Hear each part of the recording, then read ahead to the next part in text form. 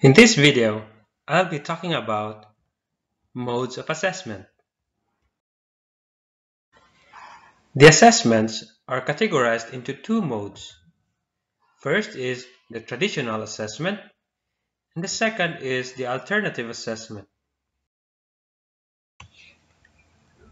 Traditional assessment refers to the use of objective paper and pencil test, either selecting an answer or supplying information, or in other words, objective supply and objective selection.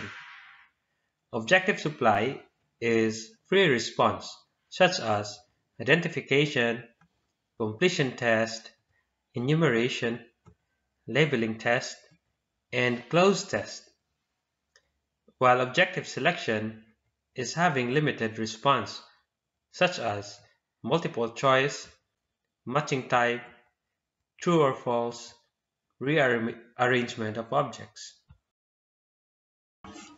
So what are the strengths and weaknesses of traditional assessment? So for the strength, it can cover a lot of material.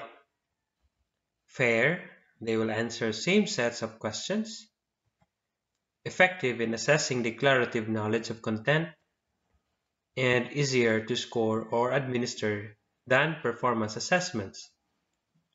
While for its weakness, it is time consuming to prepare, easy for students to cheat, guess, or bluff, encourages rote memory than deep understanding, less effective in assessing procedural knowledge and creative thinking, and construction of good higher level recognition items is difficult.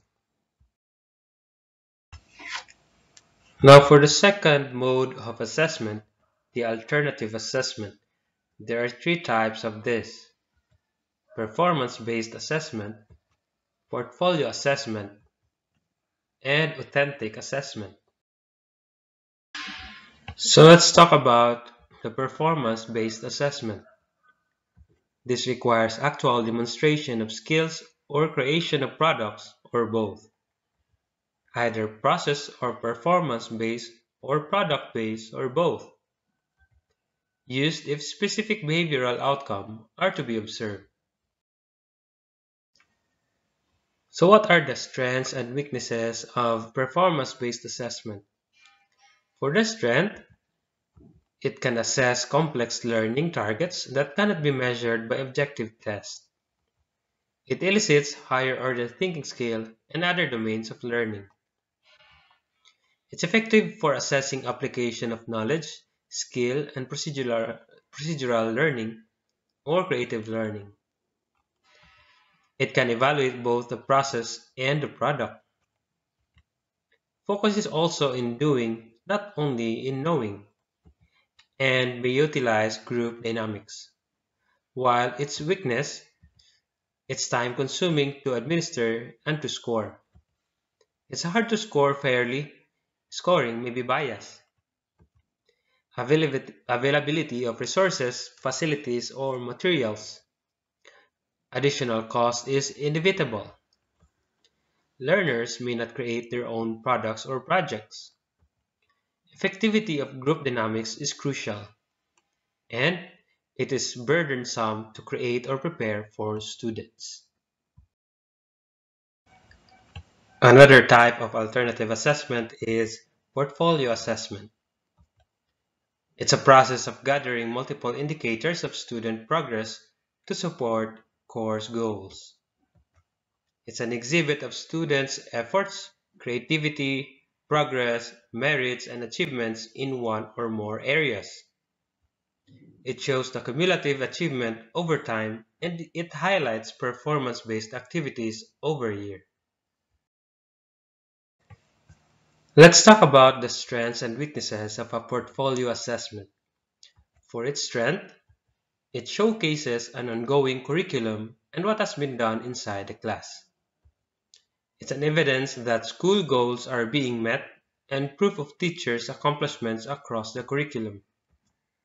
It shows students' accomplishments, strengths and weaknesses, talents, skills, involvement, participation. It promotes students' self-evaluation, reflection, critical thinking, and flexibility. Parents are given an opportunity to react and will gain insight to what their child is doing in school. For its weakness, it's time-consuming and burdensome to make. It may require storage space, and it's hard and time-consuming to score fairly. Now let's move to the third type of alternative assessment, the authentic assessment. It refers to the use of methods that stimulate or reflect true-to-life situations. This could be objective tests that reflect real-life situations or alternative methods that are parallel to what we experience in real life. Assess students' ability to use what they've learning in tasks similar to those in the outside world. It is considered as best assessment if it can assess authentic skills, but there is no best single assessment technique. You have to remember that all authentic assessments are performance-based, but not all performance-based are authentic assessment. Thanks for watching, and I hope you have learned something from this lesson.